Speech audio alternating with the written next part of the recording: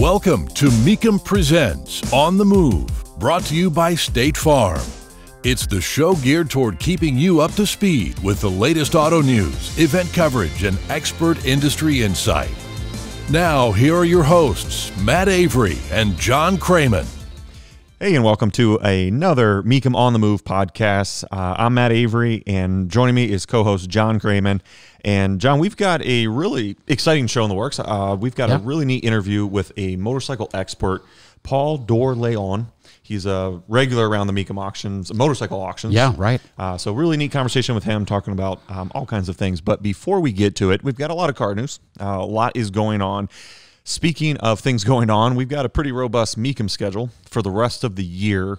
What's in store when it comes to Mecum auctions? What we got? Well, Matt, as you know, Mecum Kissimmee in the books with an all-time auction record of $217 million in sales. But you know what, man? We've got 11 more collector car auctions coming up for the remainder of our 2022 year, with lots of coverage on Motor Trend. And of course, more about that as the year continues. But looking forward to the next auction, of course, is the Glendale, which is the Phoenix area auction. It's March 16th through the 19th at State Farm Stadium. Later that month, on March 31st through April 2nd, we head over to Houston to the NRG Center. May 13th through the 21st, the granddaddy of all Mecum auctions, Matt. That's Dana Mecum's 35th Original Spring Classic. That's Indianapolis, Indiana, at the Indiana State Fairgrounds. June 9th through 11th, we're back to Tulsa at Expo Square, July 7th through the 9th. Orlando Summer Special has been announced, going back there again for the third time in Florida in the summer, second time in Orlando at the Orlando Convention Center.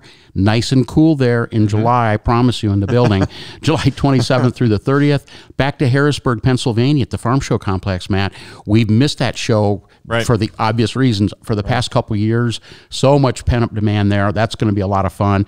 August 18th through the 20th, out to Monterey, California, the Hyatt Regency Hotel at the Del Monte Golf Course. Back to Dallas in September, the 7th through the 10th, K. Bailey Hutchinson Convention Center. October 13th through the 15th, Chicago at the Schaumburg Convention Center. Las Vegas, Nevada at the big Las Vegas Convention Center, November 10th through the 12th. And the tradition continues. We finish out the collector car auction schedule in Kansas City, December 1st through the 3rd at Kansas City Convention Center, also referred to as Bartle Hall. What an amazing collector car year this is going to be on the Mecum schedule. We're all going to be very busy. Yeah, no slowing down. Speaking of no slowing down, John, let's talk about some car news, because one of the hottest bits out there is Ford. Seems like Ford has had a really good run of, I'm saying, over the last year, and probably even 2 years, in terms of keeping the car news buzzing with hot products, stuff that people like, especially enthusiasts. And so finally, at long last, we have the final information, or we have the latest round of information about a vehicle we knew was coming, Bronco Raptor. So this is the big bad one that's set even more so for off-road. We know a couple things about it, and so what we know is it's only going to come in four-door. Right. And I think maybe the biggest surprise is what's under the hood. Ford is not doing a V8, which there was some rumors, there were some wishes, some hopes. It's a V6.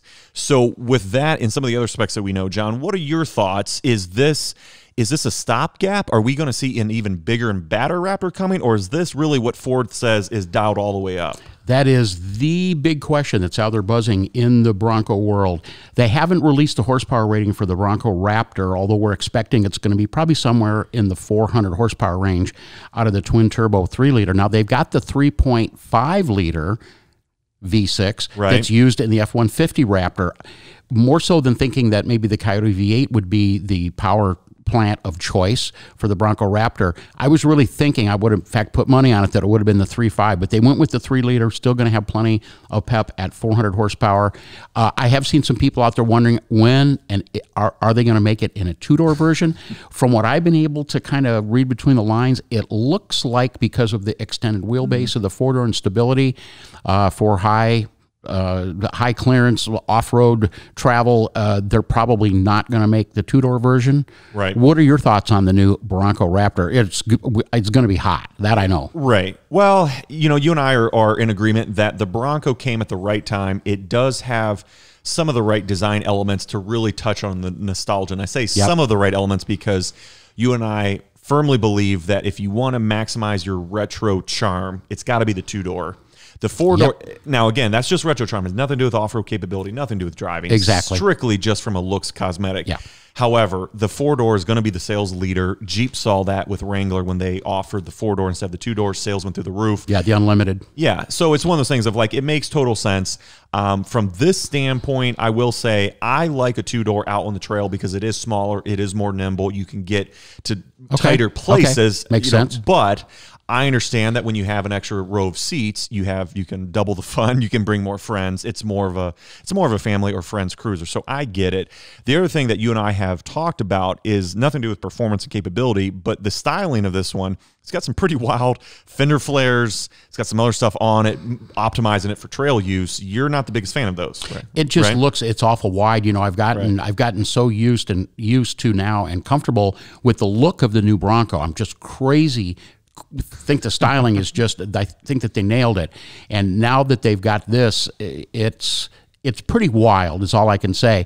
But you made a good point. If you're going to be taking this thing off-road, you mentioned, going out to Moab, to the real serious places, that's really what you really need to take, is something with this type of capability. And to have that capability, you got to have that, that real husky look. Well, and the other thing to keep in mind, John, is that while Ford designs this to be thrashed and abused, we see as many Raptor F-150s around the streets of Chicago and in the Midwest. So frankly, it doesn't really matter in terms of, obviously, Ford designs a vehicle, but it's red hot right now to buy off-road vehicles. So I think it will be a sales leader for sure. I think it will be too. I just wanted a final comment on it. From my perspective, I'm a V8 guy. I'm a horsepower guy. I like the performance. I have to say that at a base price of around $70,000 for another $10,000, there is a potential competitor out there that folks I think are going to be thinking about, and that would be the Jeep Wrangler 392. That's 470 horsepower versus the predicted 400, and all done with a normally aspirated 6.2 liter Hemi V8. If it was me, I think I'd probably lean towards the Jeep as much as I love the new Broncos. Okay, I'm still on Team Bronco. Okay, I think fair enough. After seeing it up close over several different media drives and actually seeing it out in public, I kind of think that Bronco is a little bit more refined of a Wrangler. I mean, they had more white space to work with, so there's some things on it that I like that for my money I'd buy the Bronco. So, keeping the theme on off-road and trucks and Ford, you had some details on Maverick, which is another Ford product that you and I like. It seems like it's a winner. What's the latest, or what did you find on that? Yeah, it's a home run all the way. Ford has just made an announcement due to high demand. They've closed the orders for the remainder of the 22 model year. They just don't want more people upset that they can't get their vehicles fast enough. It's a good problem to have. So it is a good problem. Keep in mind, that is a great looking little truck. It's a unibody truck with front wheel drive. There's a hybrid option with a CVT with a normally aspirated 4-cylinder, and then there's an optional 2-liter turbocharged inline 4 that drives the front wheels, or it's also available in all-wheel drive. That's got a conventional 10-speed automatic transmission. But base price on the Maverick starts at $20 and nicely equipped in the mid-20s, and a pretty well-equipped Lariat top of the line with all the goodies, but tops out about $32,000. So the market on that's hot right now. And what's happening is Ford taking advantage of their market dominance in trucks to the point where they just announced, we both saw it, news just really within the past week or two, where Ford just built their 40 millionth F-Series truck. That is an astonishing number. Well, and they keep upping that each year, John, with being a sales leader with the F-150. Seems like that really is the standard go-to truck. Right. And like you said about Maverick, Ford is really doubling down on that. And in terms of offering trucks of all sizes to customers.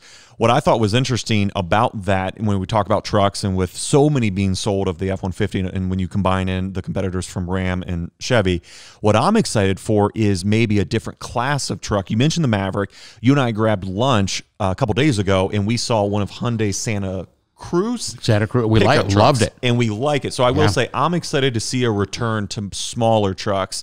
I think that's a little bit, I don't know, it's a neat to see the return of that. Well, just to kind of put an exclamation point on it, Ford right now in their standard duty or their consumer grade trucks, really 3 right now, the F-150 series, and then down a notch from that, of course, the Ford Ranger, which we'll call that a midsize truck, and then the new compact truck, the new Ford Maverick, which they claim is attracting a slightly younger buyer than typical. And keep in mind, Ford is no longer producing any passenger cars, keyword car, with the exception of cars that have the Mustang banner. That would be the traditional ICE Mustang and, of course, the all-electric Mustang Mach-E.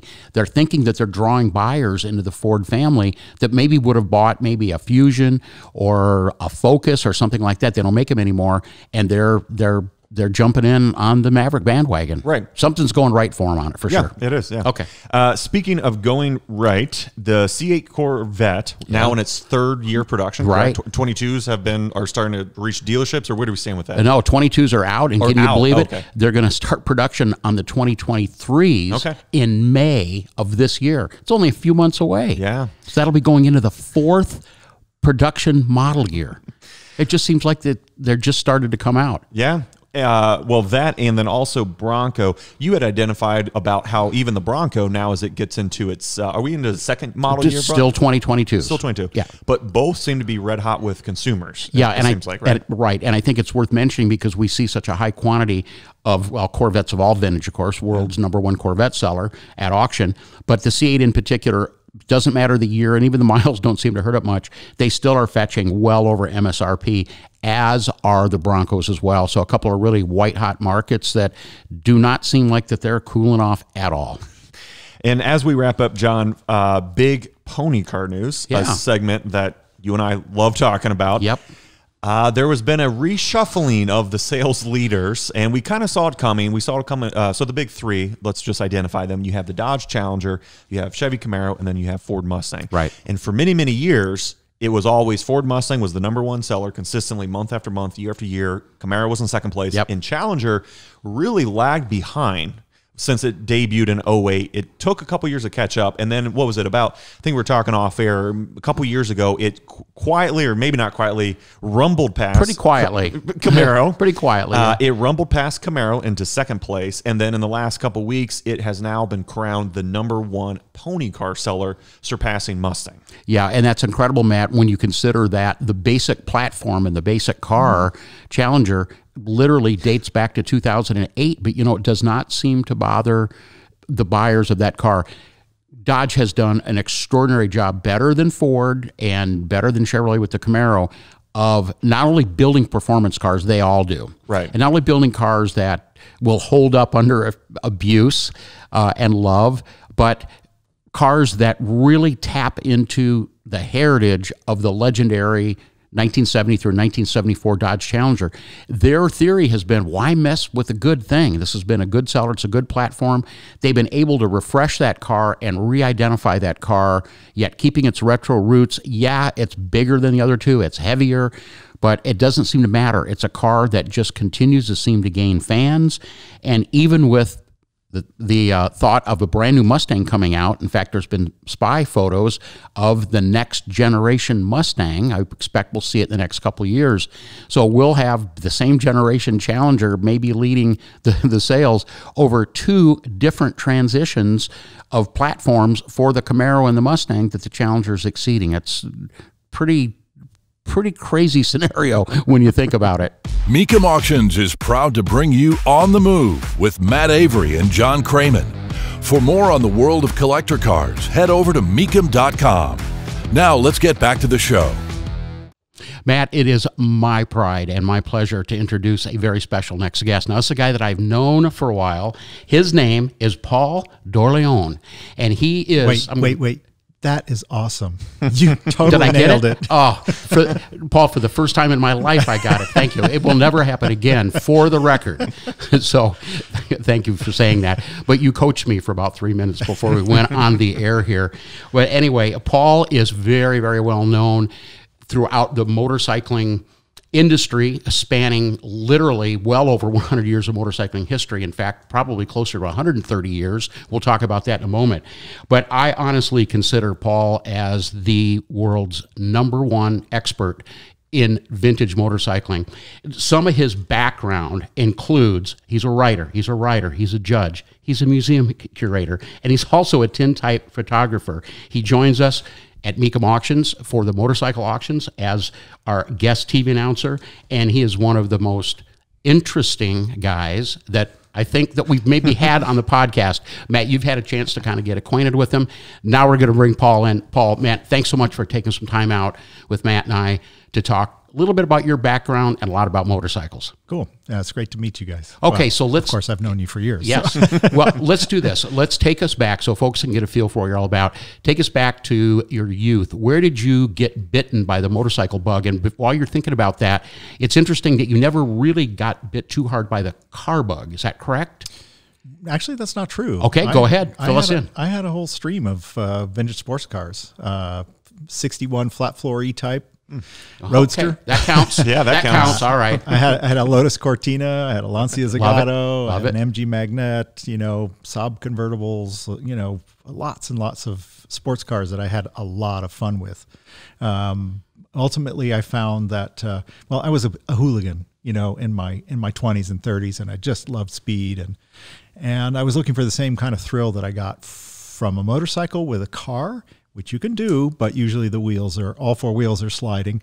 And, I just realized at some point, I went to a vintage sports car rally that a friend organized, and he had a terrible accident. And I just realized that the speeds that I was enjoying were probably not just going to kill me, but maybe somebody else too. And it seemed the more responsible thing just to stay on a motorcycle where I'm likely just to kill myself if I'm, really, really, flat out all the time, which I was, and I survived, and in truth, I don't know that many people who really crashed when they were going fast. If they were really skilled enough to ride quickly, people usually have big accidents when they're in cities and people turn left in front of them. That's it. Happened to me. Guilty. Yeah. Anyway. So what year did you acquire your first motorcycle?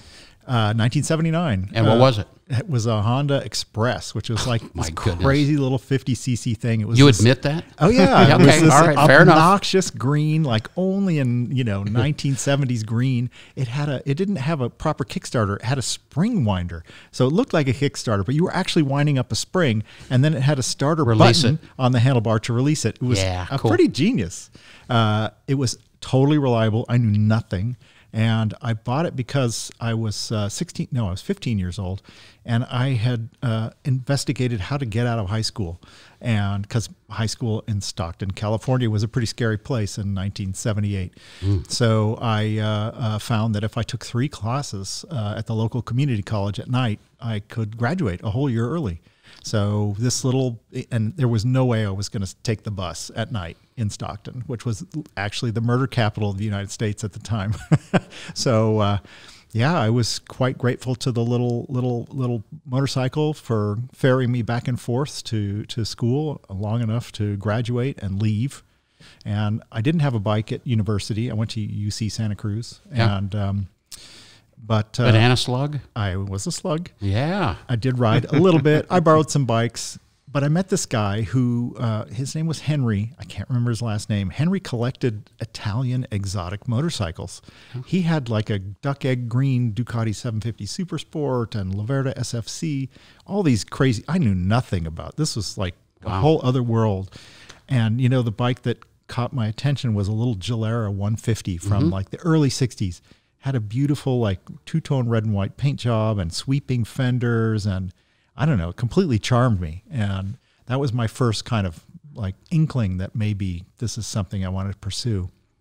So after college, actually, I worked with a fellow who was a journeyman printer. We would print books and punk rock show flyers and all sorts of stuff in my mother's basement. So we dragged a big printer from his boss's print shop, some obsolete multilith, and he rode a 1950 BMW R6 or R50 that he had found under a staircase, and I loved it. It was totally patina. He didn't touch it. He just got it running. And he let me ride it all over the place. And, you know, probably within a few months, I had bought a BMW of my own, and that was my first proper motorcycle. And, you know, it snowballed from there. Well, and you mentioned that that's where your love started. You want to do more of it. So was that from a collecting side? Was that from a journalist side? Or how did you start to kind of move from hobbyist to profession? Well, that didn't happen for decades. Okay. You know, I was just an obsessed motorcycle, you know, enthusiast. And I became really, really curious about motorcycle history.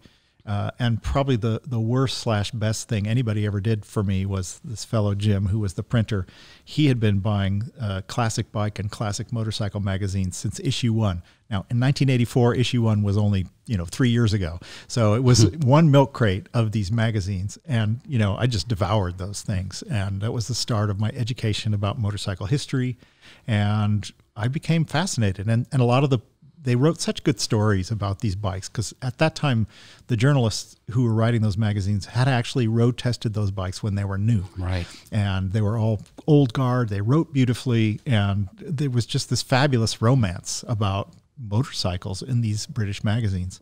So I kind of got interested in a couple of the magazines that were featured.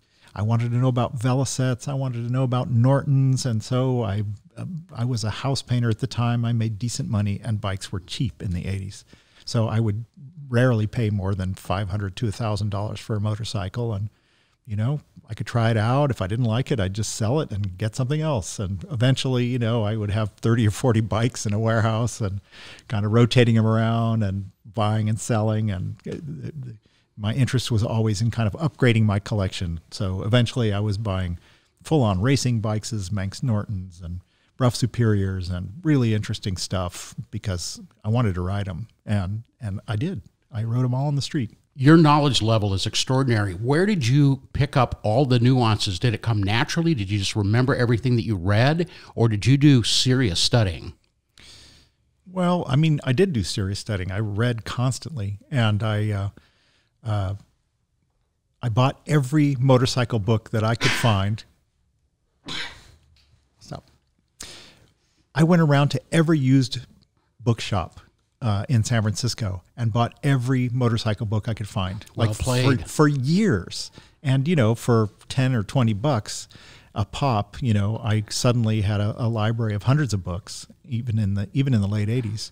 And I found that was invaluable and really informed my ability to move around in the world and find really interesting motorcycles. So eventually by the late 80s, I was, you know, buying bikes in, you know, Australia or Argentina or Uruguay or Europe and London. I was traveling to see these bikes and making friends. And so even, you know, long before the internet and long before blogs and websites, you know, I just met so many people, you know, just roving around the world. And, you know, being in owners clubs was a great way to connect with other enthusiasts. And so people knew who I was and knew that I kind of knew what I was talking about. And eventually that led to me being asked to judge shows. Okay. Probably the most famous was the Legend of the Motorcycle exhibit that happened at the Ritz-Carlton in Half Moon Bay for 3 years in the mid-2000s. And that was really that was the watershed event in a lot of people's lives. It was the first time that the motorcycle world had really coalesced, or let's say I would say the wider motorcycle world, because there were customizers there were vintage enthusiasts, there was industry there, and former industry and racers, and I mean everybody who was anybody in the motorcycle world showed up for this event. And I met them all because I was a judge for 3 years, and it changed my life. And it's also when I started my blog was the first event in 2006. So let's go ahead and talk about that. The Vintagent, before we started, you told me that you kind of consider it your media hub. For our listeners, fill us in on what Vintagent means and how they can connect with you via that. For sure. Via the Vintagent. For sure. The word was invented in the late 30s when people were starting to collect and restore old vehicles, cars and motorcycles. And you know, club members, it's an English term, although it spread to the colonies. In the 1970s, there was actually an Australian magazine called the Vintagent. And I didn't know that when I started my blog. I just know that. Sure you didn't. Don't sue me.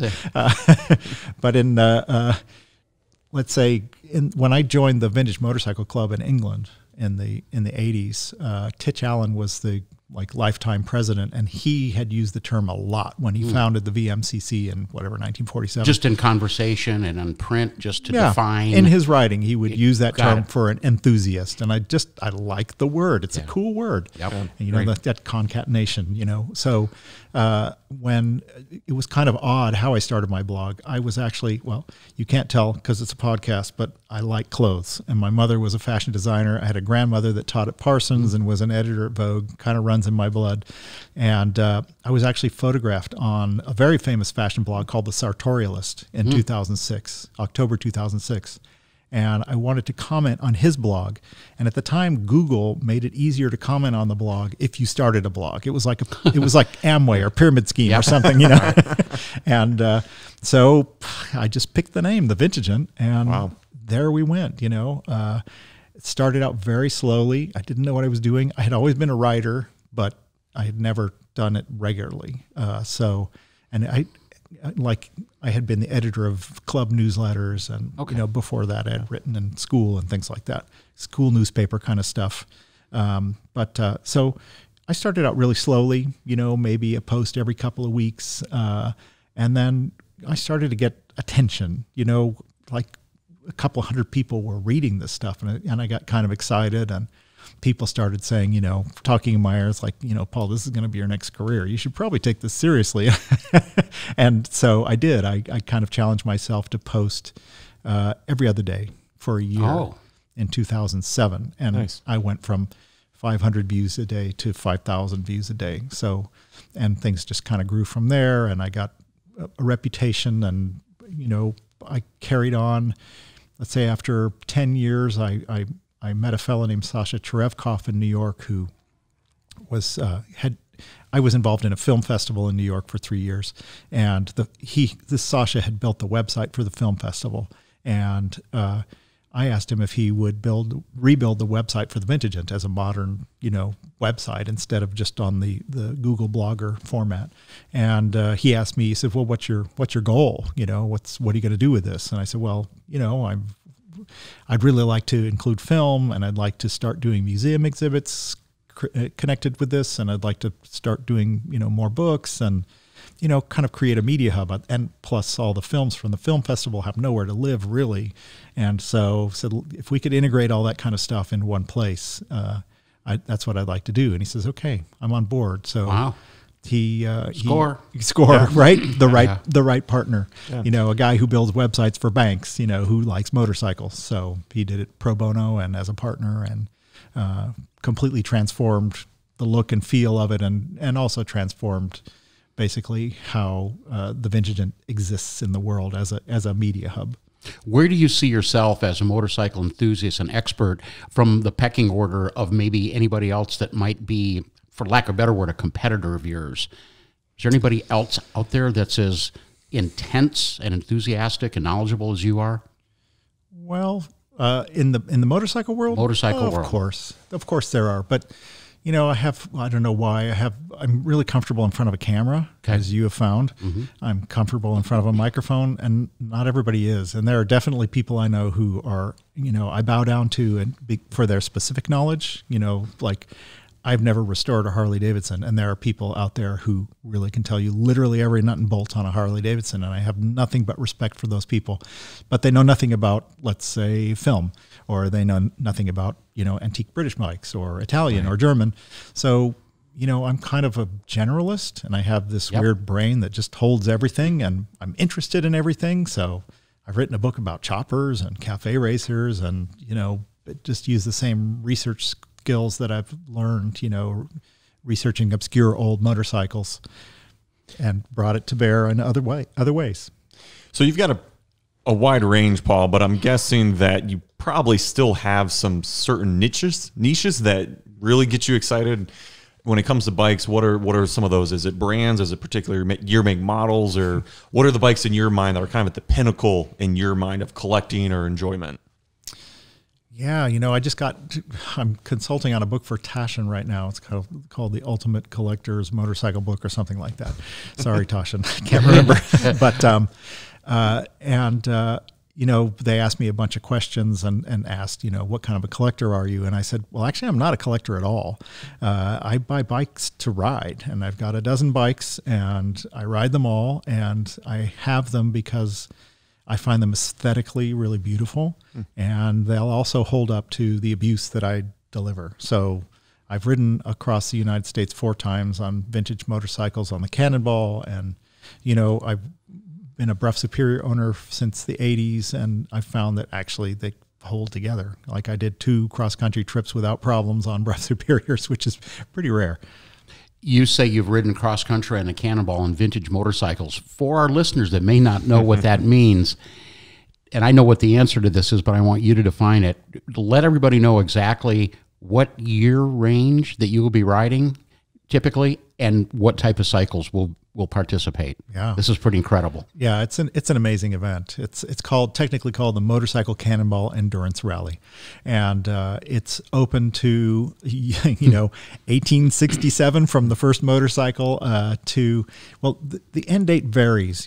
Sometimes it's been like 100 years from the date of the event. So I think in the very first one in 2010, it was a pre-1916 rally. So it was, I think, cross country 60 pre-1916 motorcycles.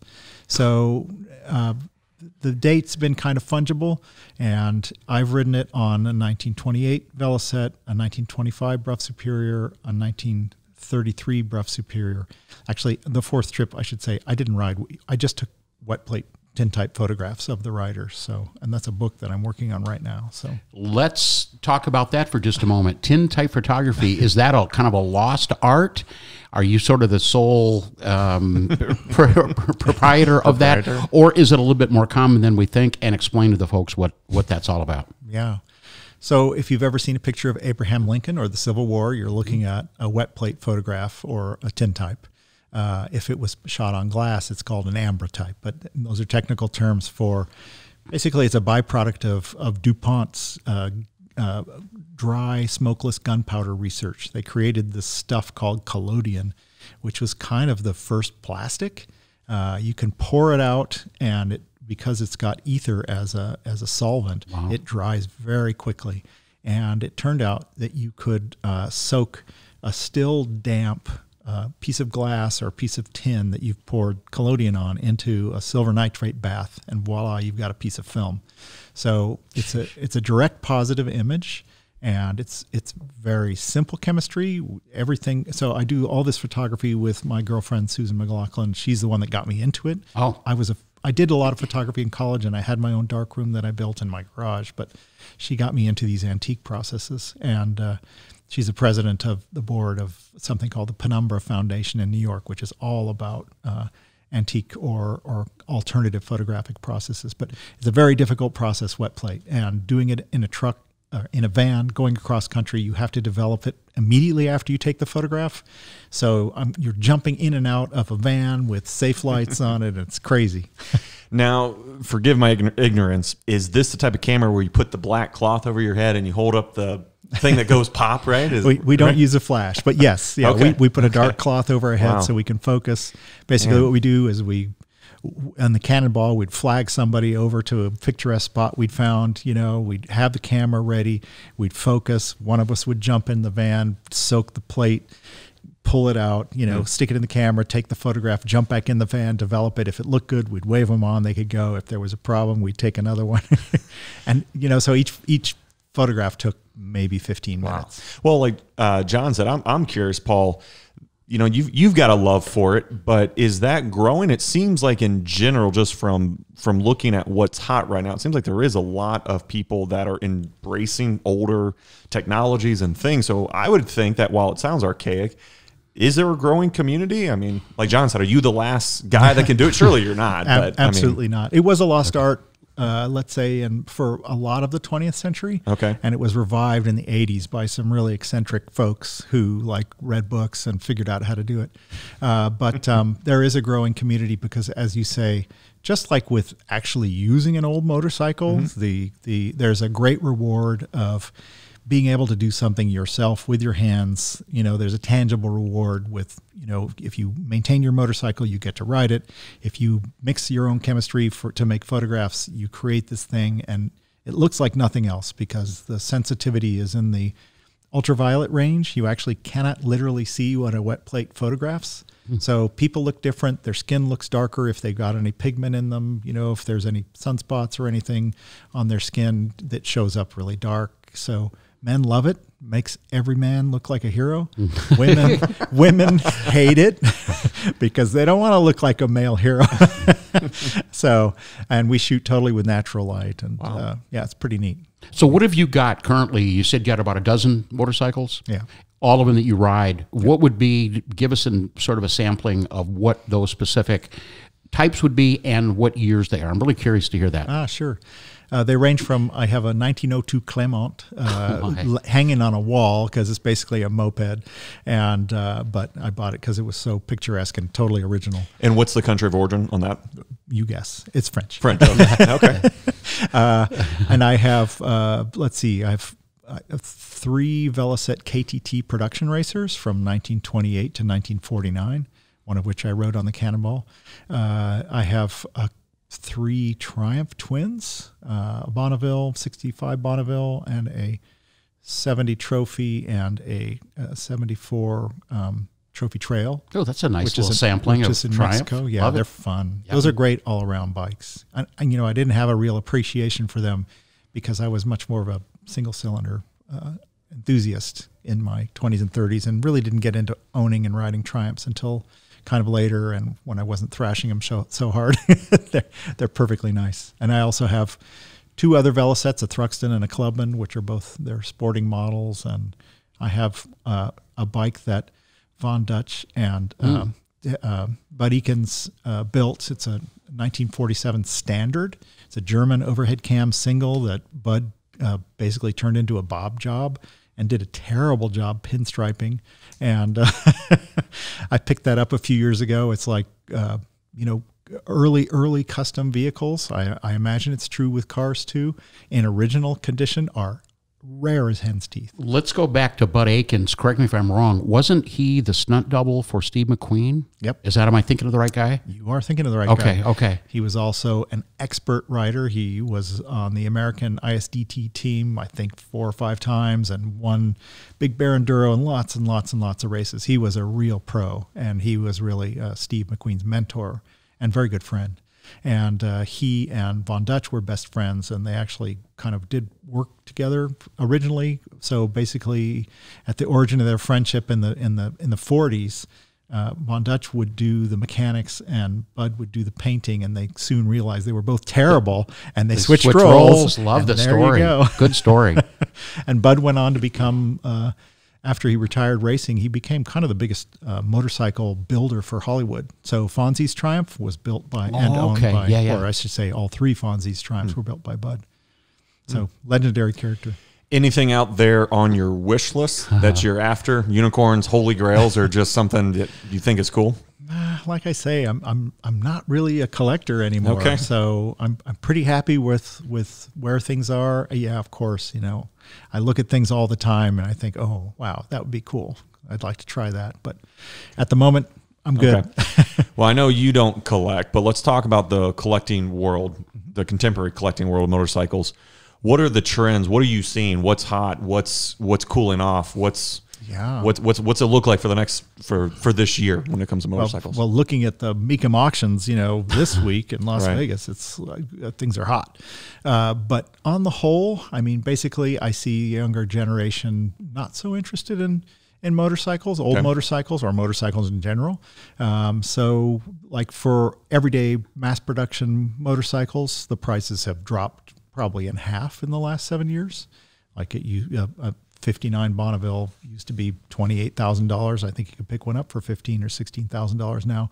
A Vincent Black Shadow used to be $180,000. I think you could pick up the same bike for about $80,000 these days. So there's that. But if a bike is special, rare, blue chip, agreed upon as a world's best, the prices are just going up and up and up in line with the car world. Like there doesn't seem to be a limit. It's been interesting watching how prices have risen in the motorcycle world. So there are a few $1 million motorcycles out there. A lot of those are from private sales. Actually, I don't think we've seen a motorcycle break $1 million at an auction yet. They've come very close. $980,000 for a Vincent Black Lightning a few years ago. But, you know, private sales, yes, lots. And so the blue chip stuff just keeps going up and up, and I see that trend continuing, you know, kind of the agreed upon world's best. But in general, if you're looking for an old motorcycle, it's a great time to buy one because there's a lot of restored bikes out there, and they, you know, a lot of the big collectors are getting older and selling off, and it's amazing how many people on this planet have 500 motorcycles in a warehouse. A couple of trends I want to get your thoughts on that I've been looking at the past couple of years, totally dissimilar.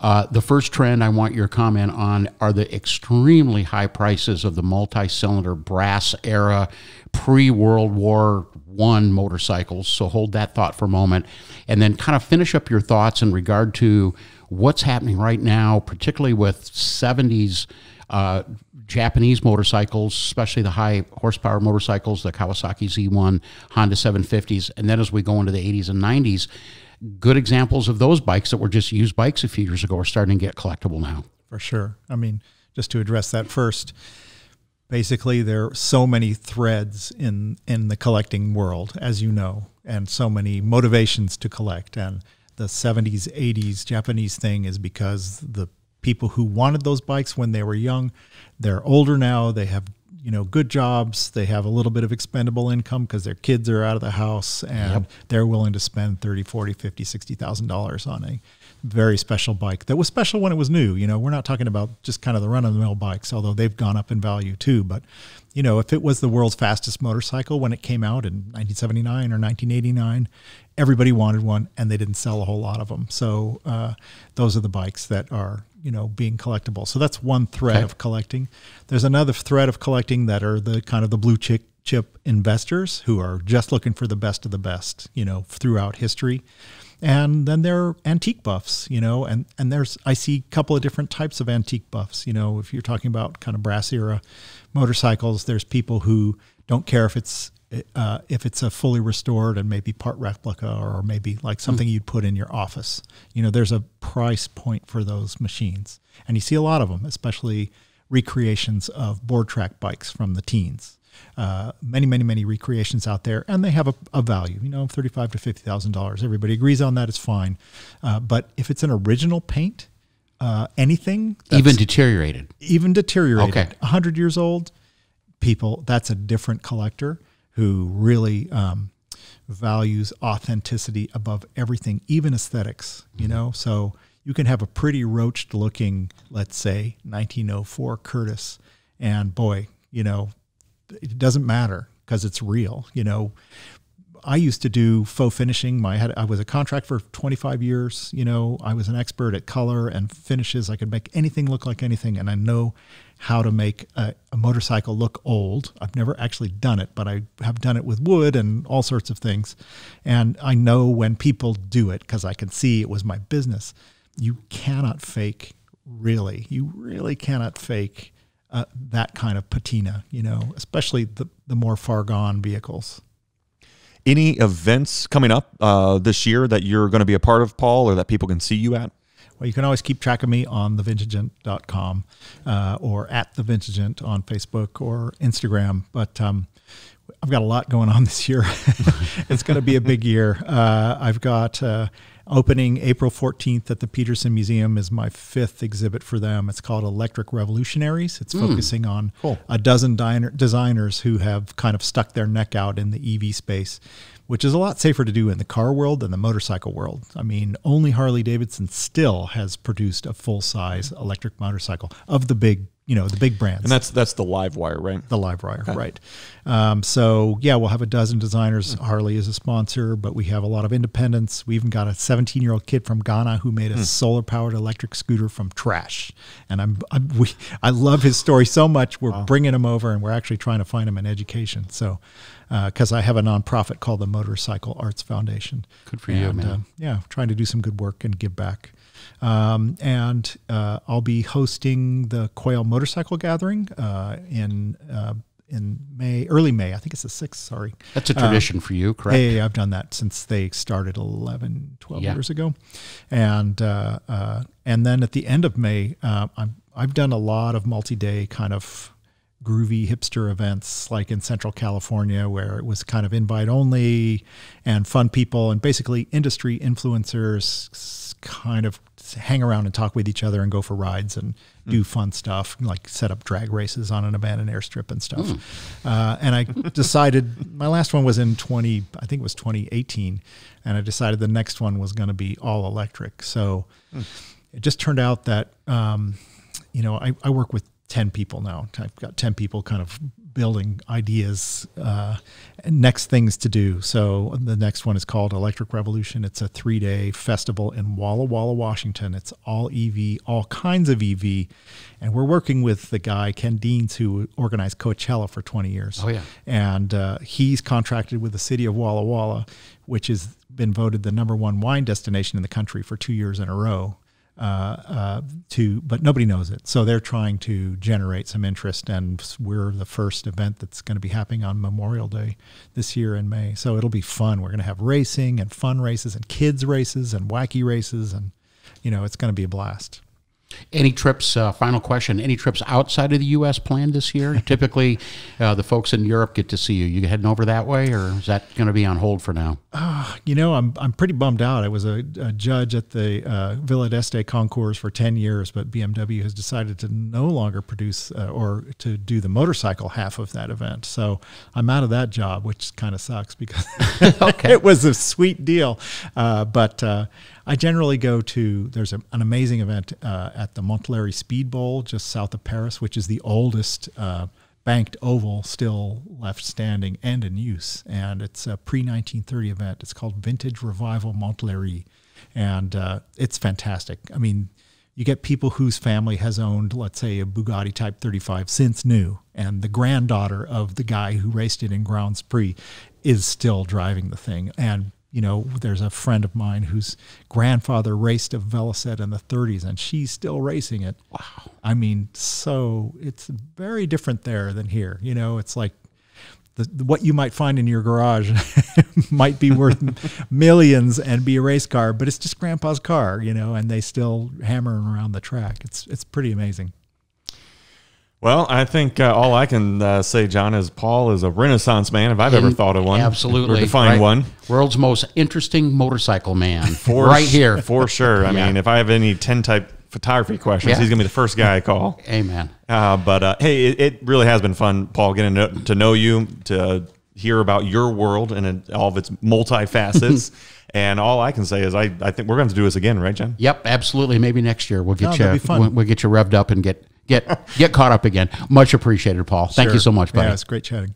You've been listening to Mecum Presents On the Move, brought to you by State Farm. For more information, visit Mecum.com. And join us again next time as we take you inside the world of muscle and collector cars and more.